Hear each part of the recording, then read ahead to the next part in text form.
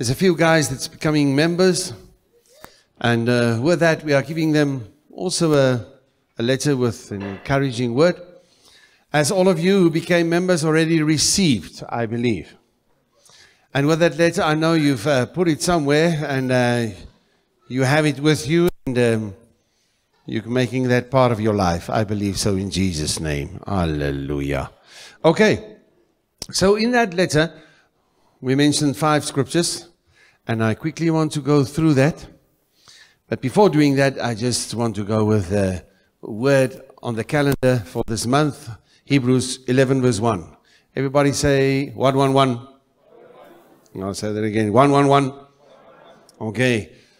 Hebrews 11 verse 1. Now faith is being sure of what we hope for and certain of what we do not see. In some of the other translations, it's saying faith is a title deeds. The assurance of what we hope for. Now, a lot of us, a lot of people out there, they have a lot of faith. People with a major lot of faith, that's people that believe that there's no God. To believe that there's no God, you need a lot of faith. Because for sure, my brother, my sister, hello. There's such a lot out there that you just know that you know there's a God. So you need a lot of faith to believe that there's no God. There's a lot of faith out there. There's people that believe if I blow myself up in the midst of a lot of people, I will have a better place in heaven. There's a lot of people believing in a lot of freaky stuff. And with that faith, they're not saved. But with that type of faith, they're going to hell. May God have mercy on us. Amen. So, for us to be saved by faith and through faith, and that we will walk as the righteous by faith, it's a certain type of faith. You with me? It's the substance, the surety of things hoped for. There's a certain ingredients in our faith. And that sureness is coming from here. The foundation of your faith is from the Word. As you write it down, you remember Romans 10 verse 17, eh? Faith comes by hearing, hearing from the. So, and according to Ephesians 2:8 that you also write down, is faith is a gift from God. So there's a certain faith, and it's a gift from God. Because it's God's grace for you to come into a place of understanding the Word. And based on understanding the Word, that God so loved the world that He gave His only begotten Son so that you can be saved and not perish, but have eternal life. When you took that type of faith with that ingredients, the biggest miracle happened in your life. The biggest miracle that can happen in your life happened already. You became a child of God. From the kingdom of darkness to the kingdom of light. Are you with me? Hello? So with all of that, from that place, I say, may God help you to understand what faith is all about and what type of faith you must have. You can have faith that that man will never change, that girl, that she will never change. And then you speak forth according to that. You put words with your faith. And it is a faith that destroys. It's not a faith that sets you free, that gives you a breakthrough, that you as the righteous in Christ, with stature in Christ, can walk with that faith. There's a faith that will honor God. There's a faith that we can have that will bring a victory over the world. Hallelujah. Are you with me? May God help you. May God help. So faith is the substance of things hoped for. Now, what are the things, my brother, my sister, that you hope for? You hope for certain things to happen, and that is called faith. No. The surety, the assurance that you have that things that you hope for will happen, that is faith. Only if the essence of hope is Christ. Like we said, Christ, our eternal hope. So for the things that I hope for to happen, if Christ, the hope, is not in the things that I hope for, it is not faith from God. Faith from God is based in the Word and from the Word. Are you with me? It's from the Word of God. So, if Christ, the hope, cannot be seen in the things that I hope for, then that faith is not from God. So you need to make sure that what you believe and trust God for to happen, that you can see Christ in that destiny. You can see Christ in what He wants to do in that situation. Are you with me? Let it be so in Jesus' name. Let Him be the center point. Let Him be the assurance. Let Him be the firm foundation of your faith. And you know, then when sometimes you step out in faith and something doesn't happen, it's okay. If you step out in faith and some things didn't work out, it's not that you will lose your faith, because you fall back in a place of hope. You fall back into that place of hope. Being sure of what we hope for and certain of what we do not see. That what we do not see, God can give you the breakthrough. Amen. Are you taking that? You're writing down by faith in Jesus' name. Hallelujah. Okay, so in the 5 scriptures, I want to give you Amos 3 verse 3. Amos 3 verse 3. Do two walk together unless they have agreed to do so? Walk together.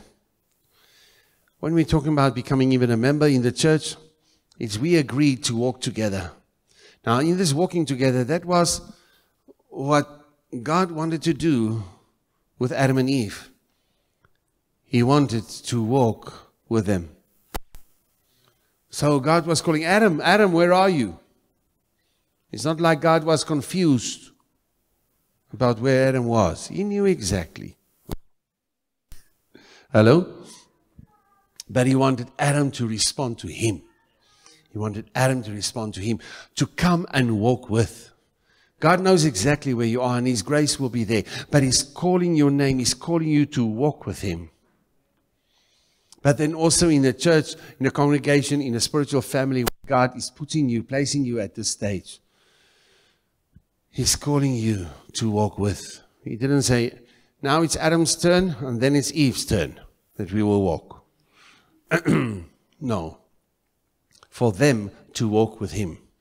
For us to walk with Him. So there is us walking with God. Are you with me? But will you not first agree?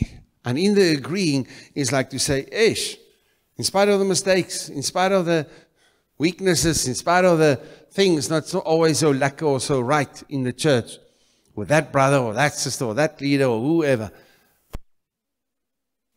I choose to walk together. Hello? Because I know God is the best for me. And this is where God has placed me. Now, will two walk together unless they've agreed? Now, the problem is, sometimes I agree with rejection because of something that somebody said. Okay, hello, you are focusing? Because of what somebody said. And you took the rejection, and more, you agreed with rejection. And now you and the rejection walk together. You and the rejection walk together. And you will agree, where two or more agree in my name, or in whose name? In the name of rejection. It will come to pass also. My question to you is, you agreed to walk with what? Or with who? Because you are walking with someone. You're walking with someone. You're walking with a demon of compromise, or a demon of religion, or a demon of lies, or a demon of whatever. Or you're walking with the Holy Spirit, hello, and with certain people. But certain people walking with certain demons, you won't believe it how quick they will find one another. And walking there with one another that has the same issue, same problems, same compromise, same rubbish happening in their lives. They are just like this, and they are walking together. Hello? Now, if that is so for the demonic, how much more if we can do it with the Spirit of God? Amen? Are you with me? Because if you agree to walk with your issue, or you agree to walk with criticism, or you agree to walk with judgment against people, you're walking with your own self-righteousness, how right you are and how wrong the others are. At the end of the day, you will walk with demons. Hello? And with people who has the same demons. The Bible says to the church, to Christians, don't have fellowship with demons. So you can have an intimate walking with a demon. You are saved, you're going to heaven, but you're walking with demons. You have fellowship with demons. Or I can decide, no, I'm going to walk with Holy Spirit, and Holy Spirit going to show me with whom must I walk with. And if God showed you that you are walking with us, we are walking with you, and there's a certain destiny for us together, then may God, in His grace, let us have an expectation that God's going to do a major thing. Amen? Amen? Let it be so. Second one, Matthew 18, verse 19 and 20. Again, I tell you that if two of you on earth agree about anything you ask for it, it will be done for you by my Father in heaven. If two of you on earth agree, it will be done. It will be done by my Father in heaven. My brother, my sister, when we are in a congregation together, when we come together to sing, let's say like that. There's a song, let's say, Lord, I give you my heart, I give you my soul. And you are in a bad place. You are not in a good space. But with the 20% faith in you, the 20% faith in you to surrender everything. Next to you is a guy with 80% faith. Next to him, 70% and 90% faith. All together, when two or more agree. Life and death in the power of the tongue. In the power of the tongue. Not life and death in the power of the fact that your faith is perfect. Hello? So where two or more agree in my name. So that man with excellent faith, that lady with strong faith, that man with faith in stability, agreeing with four that is really shaking in their faith, that's really in a bad space with their faith. All of them pushing ahead because all together agree. Even the 20%, 80% in their faith, they can all have the breakthrough. Hello? And that is why it's so important, even in the singing together, where it's commanded by God that in the congregation we will come together and we will worship Him, we will praise Him. We will be with Him in what we do. Amen. Are you with me? Amen. So I have that type of expectation. And especially when you feel irritated. Let's say I'm saying now something, and you feel irritation, frustration, I've heard this again. Or I can be in the flesh and I speak to others while we are actually ministering the word. And I wara this and I wara that. No. Let us push together. You take it by faith. When you feel frustrated, maybe it's just because you're going to have the breakthrough now. And the time of your biggest breakthrough will be the time that the enemy will bring the biggest frustration in you, so that you will look at the giants and come on, man, Israel, you went through everything, and at the moment at the Jordan, you are the most frustrated about everything, and you say, we've had it. We've had it. We are finished. We fire Moses, we kill Joshua, we kill Caleb, and we go back to Egypt. We are finished. Because they walked, they had fellowship with a lot of rubbish, irritations, this, that. So you can find people to walk with, to agree with you on stuff that can become a stronghold against God's word. Hello?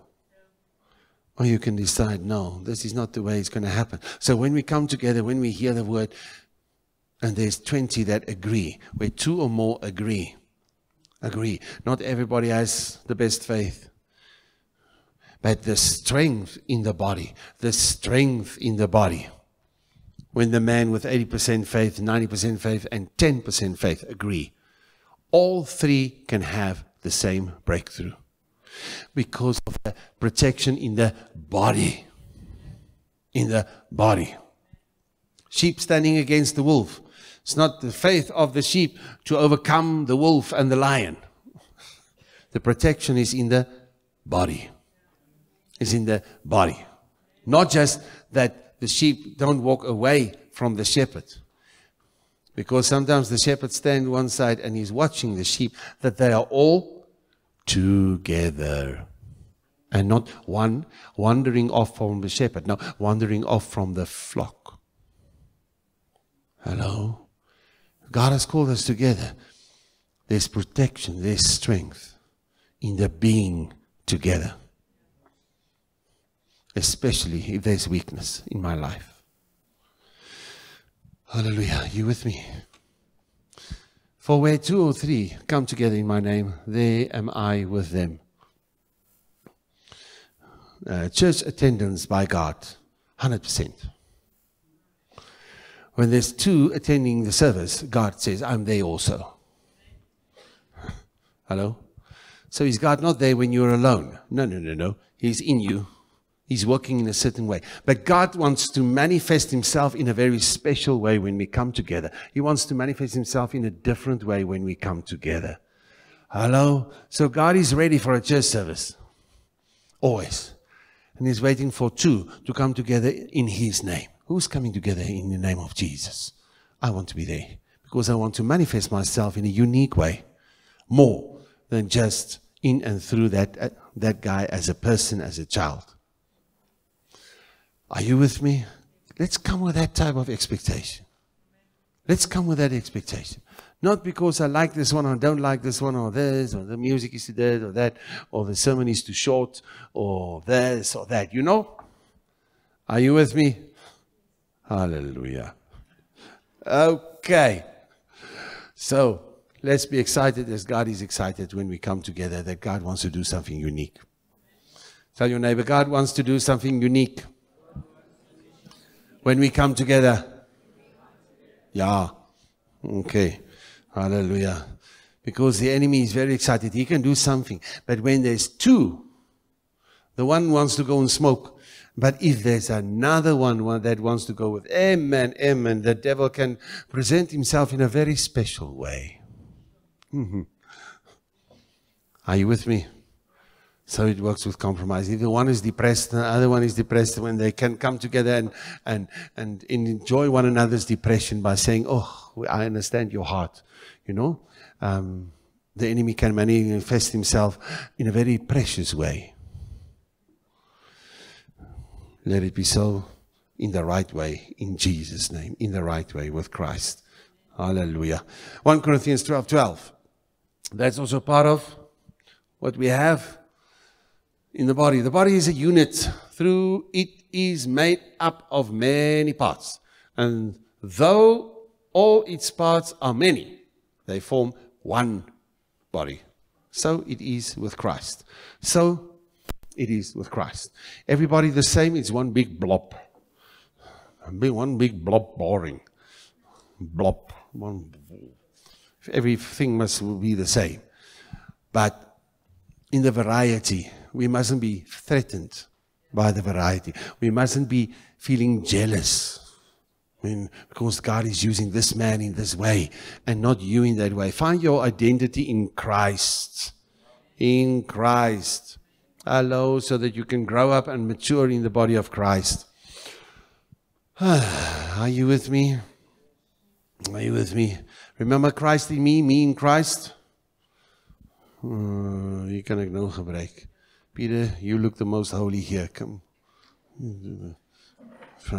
Okay. It's now not Peter in me. Please, Lord, have mercy. But Christ in me and me in Christ. The fullness of Christ dwells in me, in my spirit. Amen. But And that life that is in Christ, God shows me through the Word, through the Holy Spirit, the fullness of this life. Christ in me. Amen. But my life in Christ, in the body of Christ, my life is hidden, the Word says. The excellent life that I can have on earth through the body of Christ in the nations with my work, with my destiny, it is hidden in Christ. So I have Christ in me, I'm going to heaven. I can mess up my life, I can miss everything that God has for me. God's grace will be there, I will have the manna, I will have the quails, I will have the protection against the sun, against the cold in the night. Yeah, but I will have nothing of my destiny. Because in Christ, God has an excellent, excellent, excellent plan and dream for my life. But it is hidden in the body. And only if I'm linked in the body and understand the body of Christ, then my life that is in Christ can be revealed through the Holy Spirit. Are you with me? So that's so important why we need to understand the functioning of the body of Christ. Is julle met my? Once in worship I said to God, and when leading the worship, God, when I would see the picture of that lady washing your feet with her tears and drying with her hair, and it is impossible, but in any case, then how will I be able to touch you more? And like she touched your feet. And God said, when you touch my son and my daughter, it's like you touch my feet. Because they are my body. So how you touch your brother and your sister with your words, with your heart, with a physical touch, you are touching the body of Christ. Do it in the context of respect, because you worship the one that is living in him. You not worship him. You worship the one living in him. Because you know who's the head of the body. Thank you. Are you with me? Oh, may God help us to understand the body and how to live in an accurate way. You know what I said about my stompie, eh? I cut it off. When I cut it off, however, how the crocodile bit it off, you know, he didn't get out of the river and go and live in Pofadder. It rot and it died. Okay, we need one another. So don't get and walk with a familiar demonic religious spirit. And, oh, they are to this, they are to that, they are to that. Because I'm here and they are there. Pride comes before the fall. And the one that does not need the other one, that's the definition of a cancer cell. A cancer cell can grow, can move as it pleases. A cell in the body is linked in a certain way. Oh, but I'm now under the stress. I'm under, you know, it's all these rules. All these rules. If this muscle doesn't do that, then that cannot happen. The finger cannot just move on its own. It's not possible. The finger thought he was free. No, he is not free.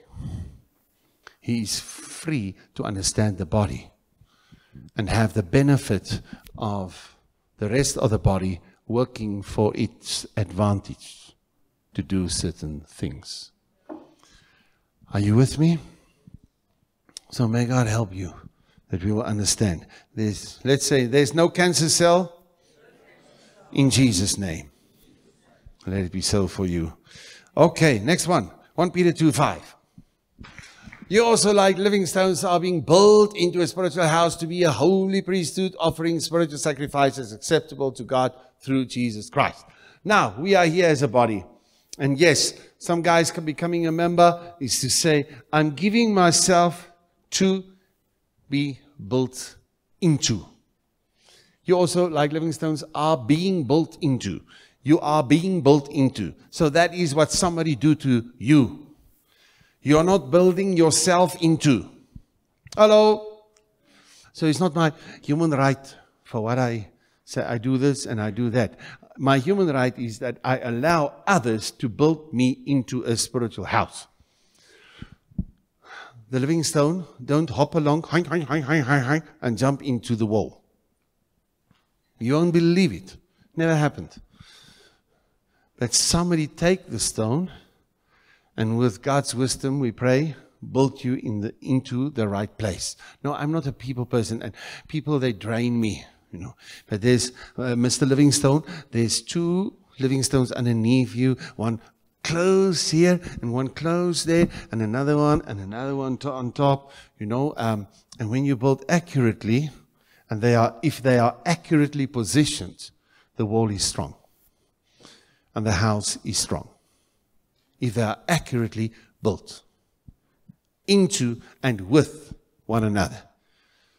You're not a living stone to be a living stone. You're a living stone to be built into a house. So that in the spiritual house, you will make certain sacrifices. What are we talking? Offering spiritual sacrifices acceptable to God. What are we talking about? A father, he has 29 sons. And they always fight with one another. There's always issues. There's always stuff. There's always this. There's always this one hurt that one. This one is disappointed by that one. What a blessing to the father. Oh. What is the spiritual sacrifice in the house that you cannot bring unto the Lord on your own? It's the fact of how you behave towards your brother and your sister. How you love them. How you respect them. How you forgive them. How you don't judge them. How you don't put them in a box. How you don't think you are spiritually more religious, better, actually demonic than the other one. How you're not full of pride. How you don't have your selfish, individualistic justification why you will not do certain things but do other things. Now, when there's not all the fighting and the dad must sort out the whole time all the issues between all the people, all his sons and his daughters, because they always have an issue with somebody and always somebody hurts somebody else and they must work through it through course after course after course after course after sermon after meeting after meeting. Hello. But if they maybe can bring a spiritual sacrifice, even if it's a sacrifice to forgive him, a sacrifice to love her, a sacrifice to give grace, a sacrifice to serve this one.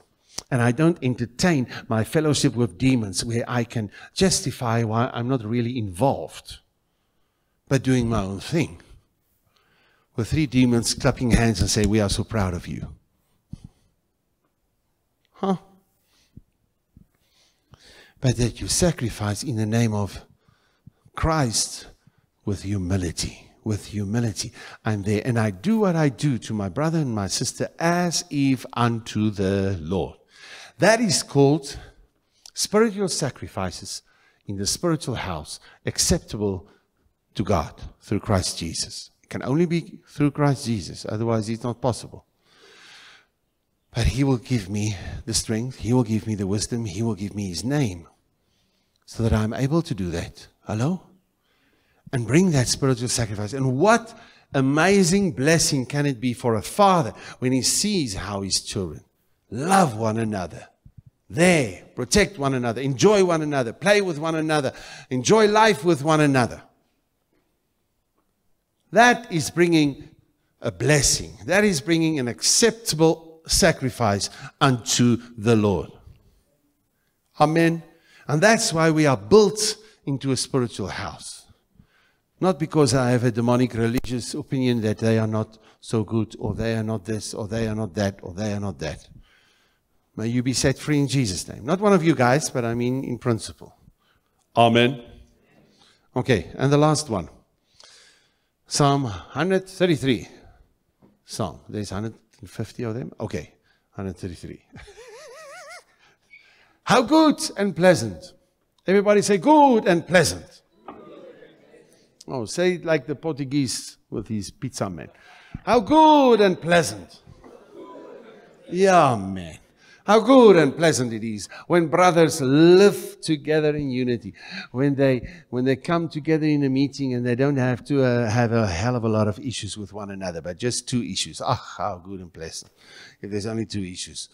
Oh, no, not come together in a meeting. When they live together in unity. Doesn't mean everybody must go and live in the David cave. That's not what I'm saying. But I'm saying living together, oh man, that's something else than just sometimes having a meeting with one another. Hello? Living together, because that was God's plan. That was God's plan. Is it not our Father's home? What we always talk about. Because at the end of the day, God's dream, God's heaven, that is beyond the heaven that He has now, is to live with you and me. Is the New Jerusalem, the city of our God, city of the living God, where the nations will be the city and God Himself will be the light, according to Revelation. That's the definition of the new heaven and the new earth. It's the nations, where God will dwell among them. So if somebody loves me, he will obey my teaching. He will have a certain quality love. If somebody loves me, if he really loves me, he will have a certain quality love. And that quality will not be cheap. It will be, he will obey my teaching. Because his love will be genuine. And then my Father will love him. Not like before the time he hated him. But it will be real to him. He will understand how to experience the Father's love. There will be a flow of heart to heart. Father to son. Son to father. Father to daughter to father. That love will be real. And we, Father, Son, Holy Spirit, will come and we will make our home. Make our home. How good, pleasant, when they live together, when they dwell together in unity, when they make their home with one another, that they are at home with one another. We are at home with one another. We can live together. That's God's ultimate dream. That's the definition of His heaven. If you want to show forth something of His heaven in the church, in the family of God, it's how you will dwell together.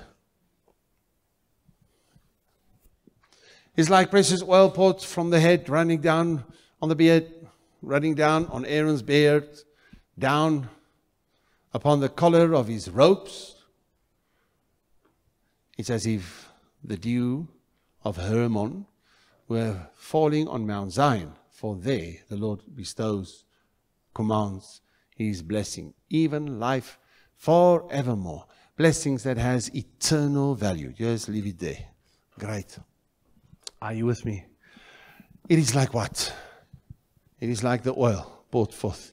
That is the anointing of the Holy Spirit. When you can dwell together, when 2 or 3 can dwell together without issues, the anointing of the Holy Spirit will be there to break the yokes. Anointing that will break the yokes, so the yoke will be easy, burden will be light. When you have issues with people, you remember in your life, long ago you had, now you have nothing. But long ago, you remember?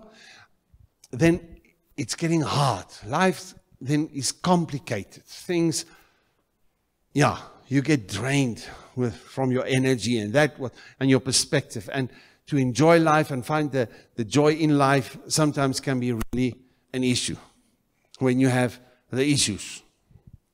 But when through God's grace we can learn how to dwell together, then the anointing will be there.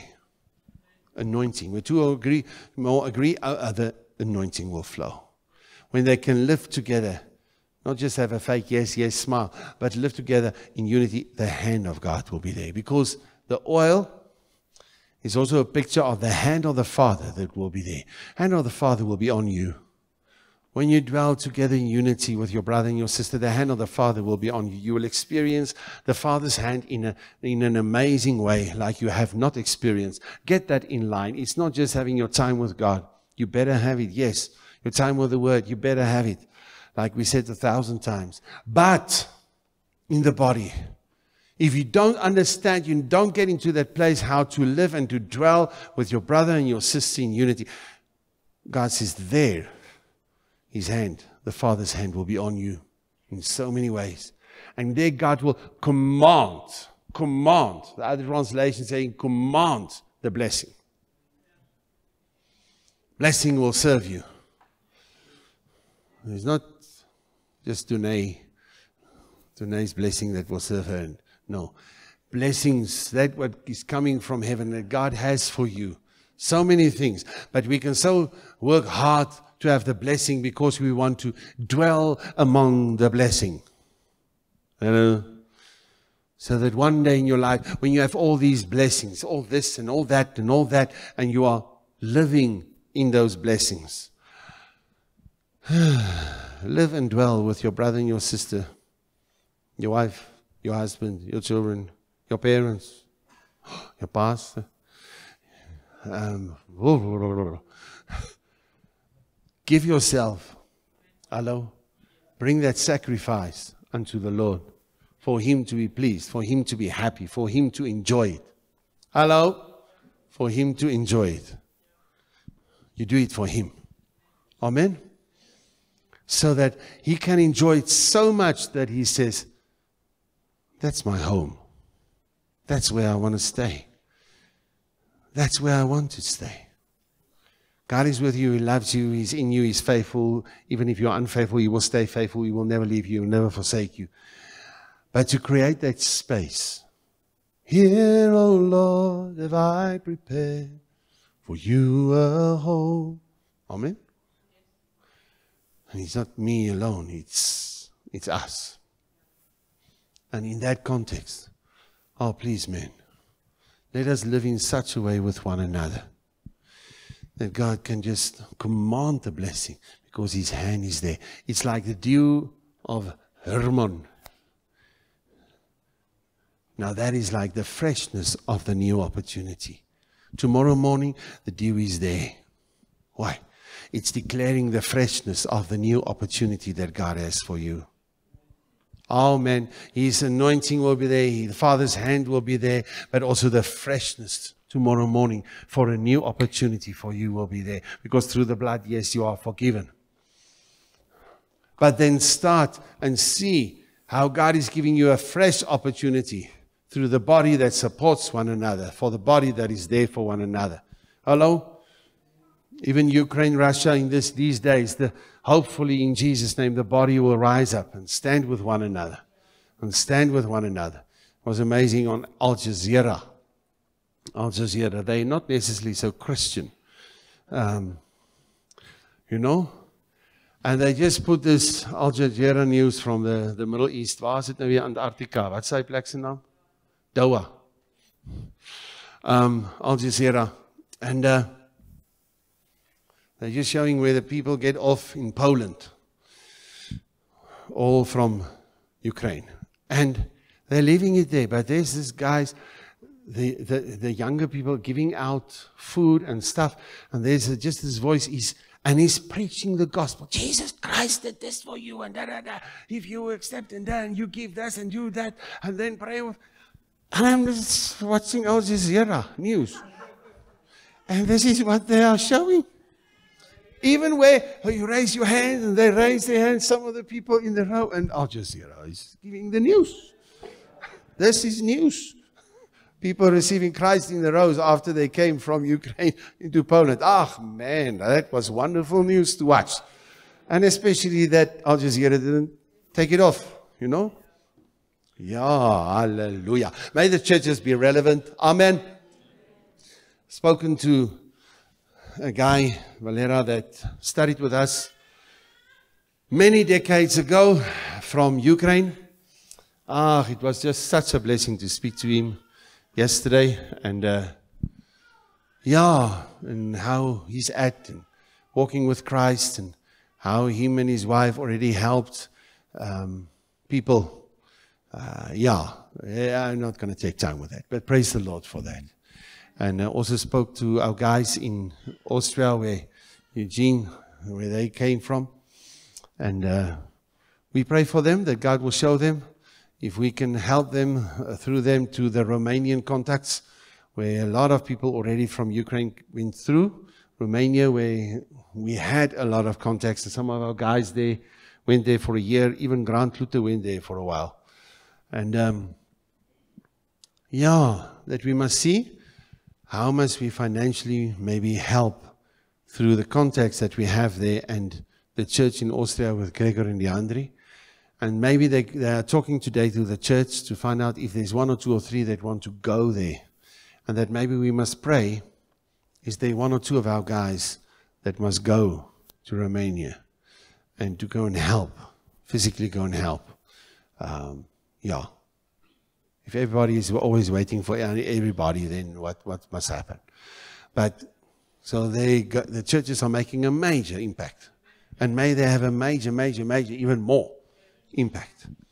Everything is shaken, and what is the world seeing? With Corona, they saw, hey, your life is not secure. You are not secure without Christ. What are they seeing with this? And people say it can be Third World War. Just like tomorrow, that Mr. can decide, okay, we're pushing some knoppies. And World War can be out there. What is sure in your life? Christ. Christ. And is it not the prophetic word for the nations, like we said end of last year? This year we see hope. The nations must receive hope. Oh man, come on. Everything secure, everything nice. Your friends, your family is just across the border in Russia. We are in Ukraine. And the next moment, let's blast everything up.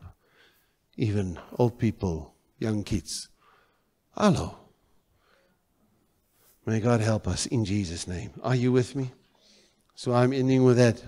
I say, my brother, my sister, even as some of you guys become members, let's do this under the grace of God and say, God, we want to serve your purposes and we want to love you in such a way. For the world will know that we are his disciples when we know a lot about the Bible. No.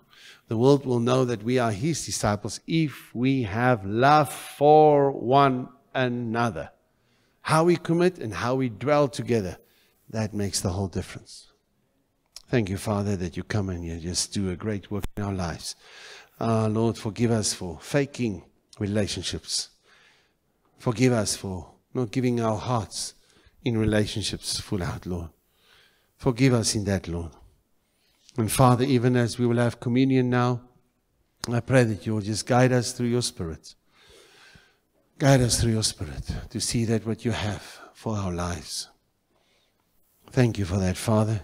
Set us free to become the dwelling place for you, Lord. Give us your wisdom to be wise builders, to build a place, your home, in an accurate way, by loving our brothers and sisters, giving them grace, forgiving them, supporting them, praying for them, guiding one another, being there for one another. We thank you that you just come and you do that in Jesus' name. Amen.